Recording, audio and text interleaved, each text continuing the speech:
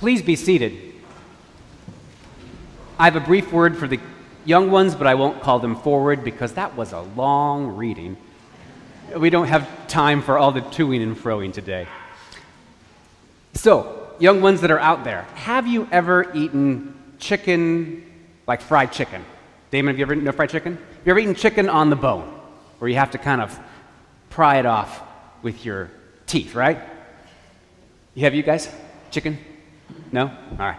If you're vegetarian or vegan, that's okay. I know, that's right. You're pescatarian. I forgot. Yeah, that's right.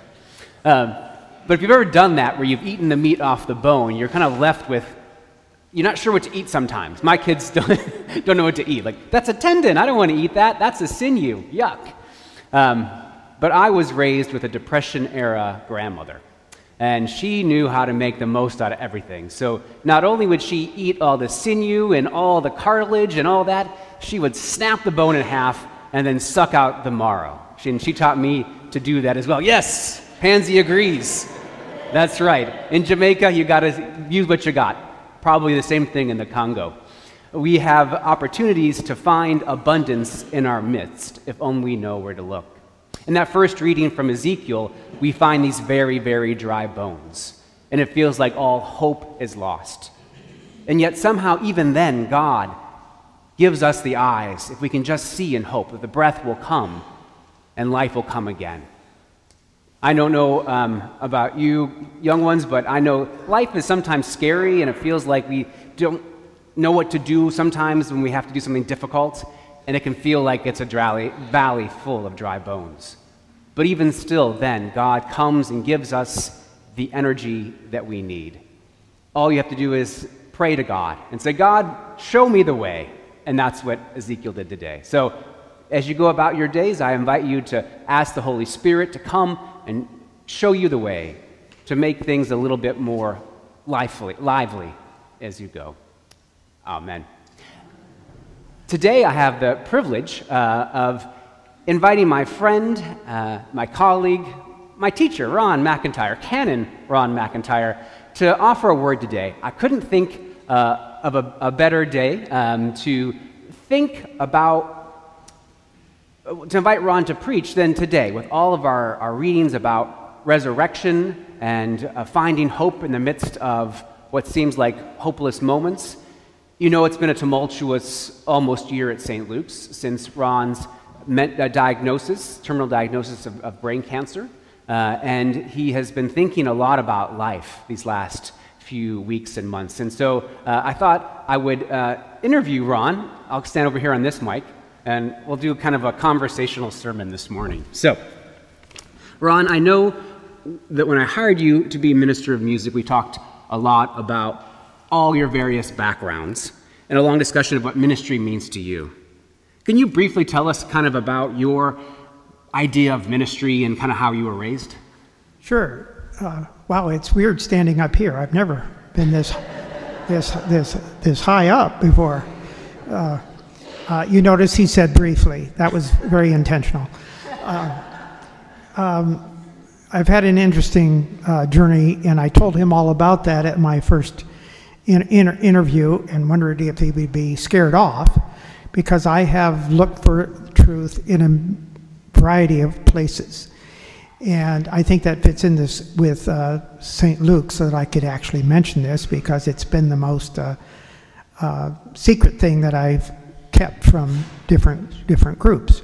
I was raised very fundamentalist, and the Bible was kind of scary, and I never felt God's love in that, especially once I reached puberty. I knew that I was screwed by then, and so I felt that I had to run away from that.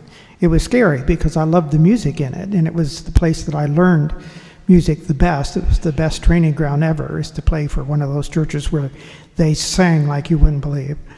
And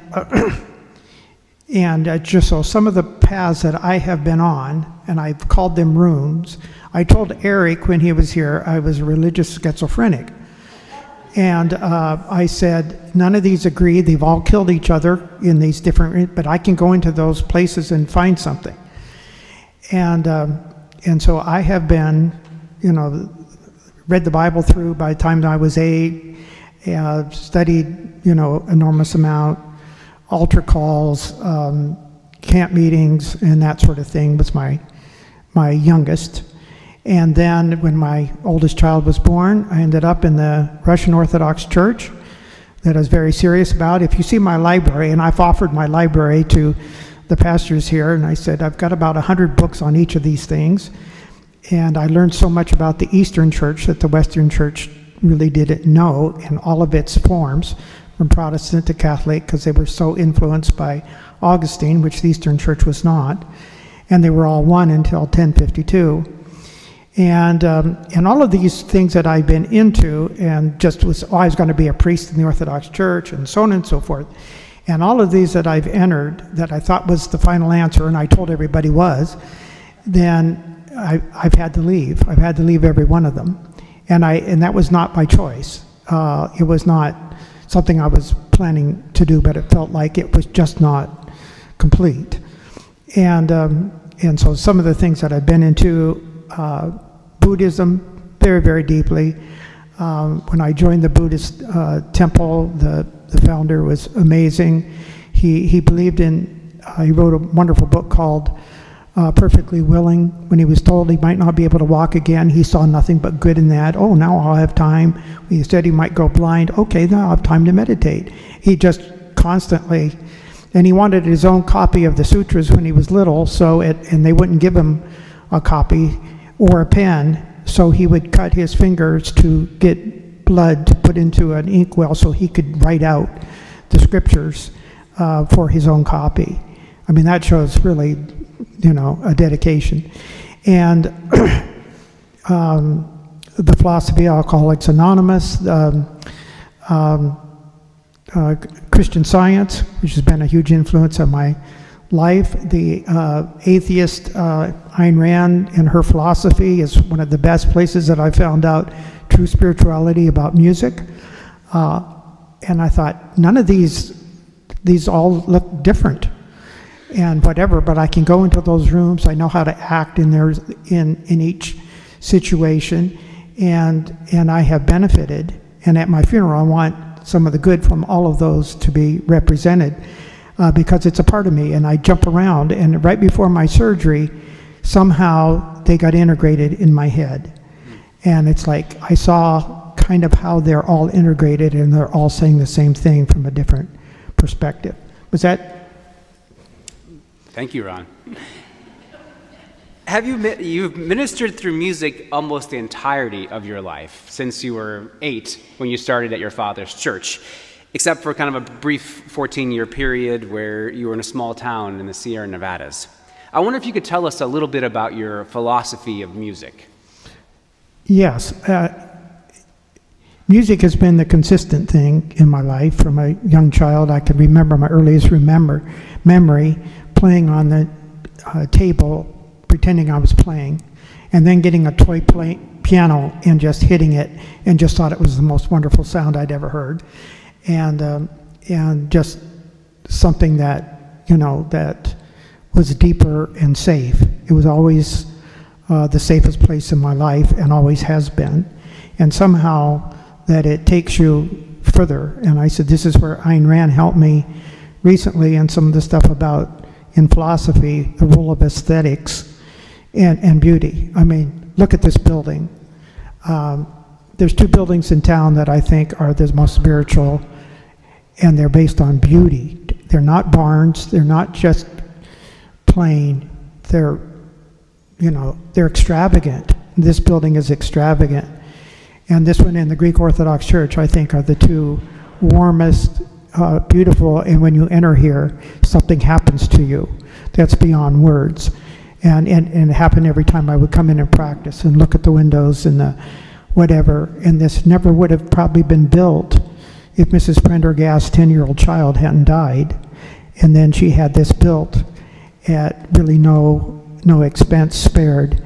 And we've all benefited over the centuries that this is here.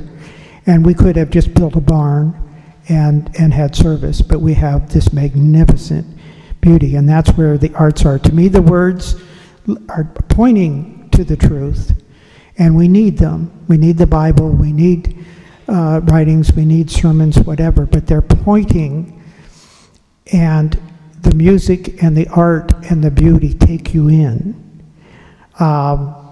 Luke can stand up here and tell me how wonderful an ice cream cone is, but when you have music, you taste it, and now you know, and you don't have to talk about it. You don't have to whatever, because we might talk about, and all of us come from so many traditions in this church, and you're all welcome, and we all fit. But if we started arguing about theology, we might start fighting and have factions. But somehow all are welcome here because we get beyond that. When you sing Amazing Grace, as our musicians, so bad with names anymore, Cindy and Kirsty played that this morning. It's like the words just are given wings, and it's just like you have entered into perfection. It is perfection on earth. It is incarnate. Ayn Rand said, the music and the great art is perfection on this plane. And I said, that's incarnational words. The Word was made flesh. The first prayer, the first petition in the Lord's Prayer is, thy kingdom come, thy will be done here. Not die and go to heaven. Make it incarnate. The idea of God becoming incarnate means it's here. It's here. There's no other place that we have to go to try to get it better. It's to make it here.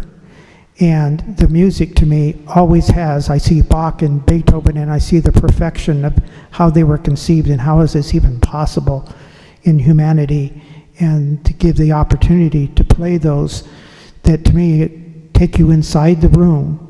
All the religions, all the different philosophies are doors to the room. They're pointing to it. But there's more. Don't make an idol of it. Don't make an idol of the stories. Don't make it, let it take you into that perfection where you do reside. My favorite line from the Gospel of Thomas, you know, there were a lot of Gospels that were loved by early church before the final creed was the New Testament was completed. And Gospel of Thomas is one of them, and there's a marvelous statement near the end that says, the kingdom of God is spread upon the earth, but they don't see it. And I just think that is just, you know, it's incarnate. It's what we do every Sunday. He told me he would go when I need to. There he goes. Okay. So our texts today are all about resurrection. And I wonder, Ron, how has music helped you experience or find the resurrection?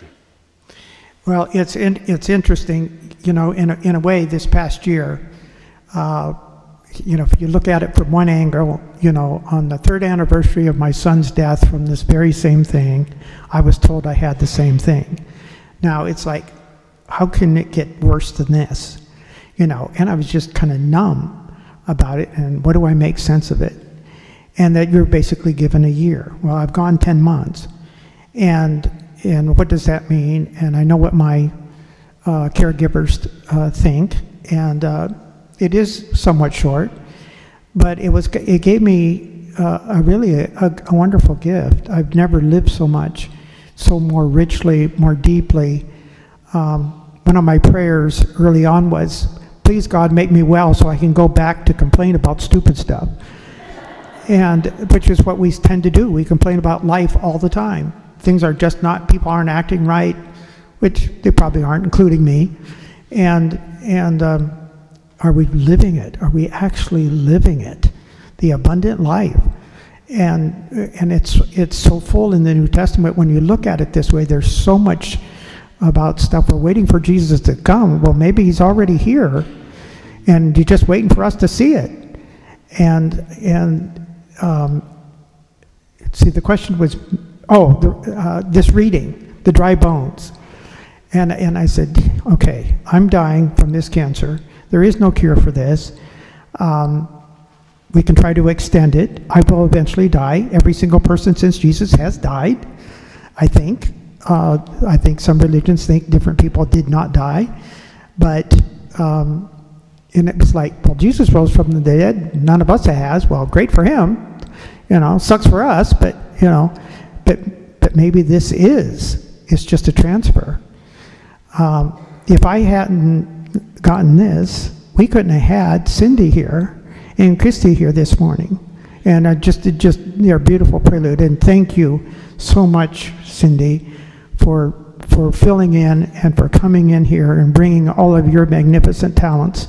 See, I'm trying to get her back into church full time. That's my, and I understand her situation, and it's how hard it will be for her when she turns the mantle over to somebody else. But how beautiful to come in here and hear that prelude this morning on Amazing Grace and that marvelous Pie Jesu and to sit out here. And I said, this couldn't happen if this hadn't happened to me. If I couldn't step down, somebody else couldn't have stepped up to bring their stuff. We are constantly moving. If somebody graduates, they leave home. That's a death. It's a good one, isn't it? And it hurts a little bit, but it's wonderful. It should hurt a little bit. When you love and you are loved and you have to leave, it should hurt a little bit, but it's a good hurt. It's not a destructive hurt. It's because it was worth it. And so every morning I wake up and said, I'm still here. How am I going to spend today? And I am hampered. I can't do what I did. And so there is a resurrection of however it looks. I don't understand what happens when we die after I just study it. Can there be consciousness without matter? I don't know. And I kind of but can you just trust and say, you're moving on and you've gone beyond the shore in your boat and you can't see where it's going. Do I have to continue? It's like the universe is working perfectly. We have 3.8 million cells that read their DNA code every day. Every second, 3.8 million cells are read and copied perfectly in our bodies for us to be alive, and other ones die. And the first ones have to die. So what is music, especially, to be the highest of the arts? And I don't care if it's considered religious or secular. If it's good, it's holy. It's perfect. And the Rachmaninoff's Active Concerto, which is a secular piece, is one of the most holy pieces ever. The tune to Amazing Grace, whether we had the words or not, is just incredible. And in every single one of those don't exist. They're only a code that we can recreate. My job was to recreate them each time in a matter of time versus the stained glass versus a statue. The music doesn't exist outside the code. Now I can read the code and hear the music in my head, but that took years and years of training to do. And a lot of people can't do that. I'm very grateful that I can. But we have to make it alive, and then it goes away, and every chord has to play and be beautiful, and then die for the next chord to play. That's death. It's a perfect system. And sure, we don't like it. I haven't liked it, but in the same way, it's probably exactly the right thing. We've got to step down and hand the mantle to somebody else. And music is the perfect reflection of that. And when I played the music, and especially the music of Franck this past year, it has sustained me so much. My brain works better after I played it, and I'm whole and complete, and everything is right. Even though there's no words attached to it, it is perfection, and it raises me to wholeness, to do that, and I take it very, very seriously. It is a ministry. It reaches out. When I hear people will say, your ministry is important, it meant something to me a lot, and sometimes the words. I heard a person say to me in this church, and I thought so much about it because she was so badly hurt in Christianity. She said, I can't say the Psalms, but I can sing them. And I said, I know exactly what you mean, because those words were used to hurt. But the music and the poetry throughout history, and I'm studying music from the 3rd and 5th century, and it's just beautiful, beautiful, loving music of that just lifts your soul. And music unites. I said the words can cause the Tower of Babel, where nobody could understand each other, and they fought and hurt each other. To me, music brings you to Pentecost, where everyone heard in their own language what they needed to hear. And everybody here has a past, kind of like me. The whole church together has from all sorts of backgrounds and understandings, but you're all welcome here, and you're all welcome at communion because you are here. And did I go into the last question? You did. We're good. We're good. Don't worry. Are we okay? We're good. And so the question was resurrection. Where's the hope? Yeah. So I said I went home, and after we read it last night, and I picked up my son's ashes and looked at them, and these bones will come, and then today it's just the opposite of what it seems like reality is showing us. And one of the things I did learn from Christian Science a lot of times is there is a higher knowledge than what you're actually seeing, and I gained so much from that, and kind of, I think, an acceptance. There's nothing wrong. There's nothing that needs to be prayed for. Everything's under control. We're in the kingdom right now. This is the greatest moment that's ever existed, and this is how I've tried to live the last 10 months. This is just wonderful. Could it be any better than this? And when I thought about going into that room, what's in the room of reality? I call it ultimate reality. To me, ultimate total reality, the notion God has negative limited meaning for me. It doesn't mean there's anything wrong with it. It's just a limited, and God is kind of like what we think humans are, versus there's a total ultimate reality, and what is that? And about that, and I don't know what it all is. But I'm not being held to that standard. Jesus never preached doctrine. And so and our church and the uniqueness. Oh, I'm going into the last question is St. Luke's. Before I went under the knife, after 2 days before, I had been in New York to pick out the world's greatest piano, thanks to Tim, and I'm probably drugged to the max and whatever. And before I go under, all of a sudden I saw the rooms, and I saw the doors, and saw that there was no conflict, and I saw St. Luke's as this unifying Pentecost. Jesus said if he didn't go away, the Spirit couldn't come, where you will receive power. And so that was a death, Jesus leaving. And he says, I'll be back. And like a good contractor, he waited 2,000 years. And I said, but maybe he did. Maybe he's all come back, and then we can see it when we're ready. And so it says, go into the room.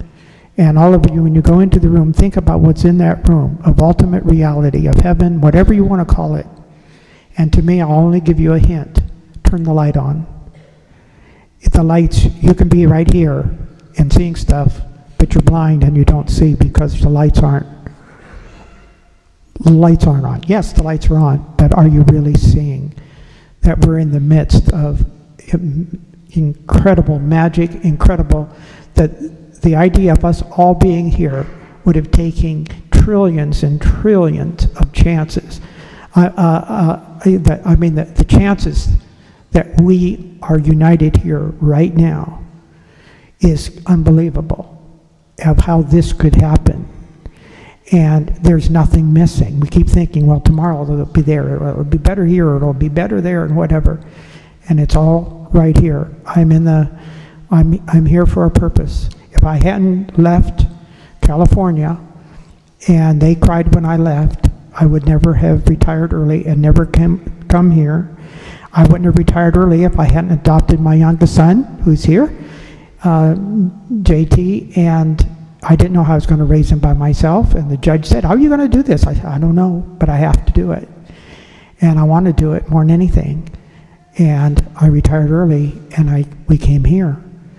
And so I got to be here, and when my time is up, my time is up. It's not God kind of told me it's not my business.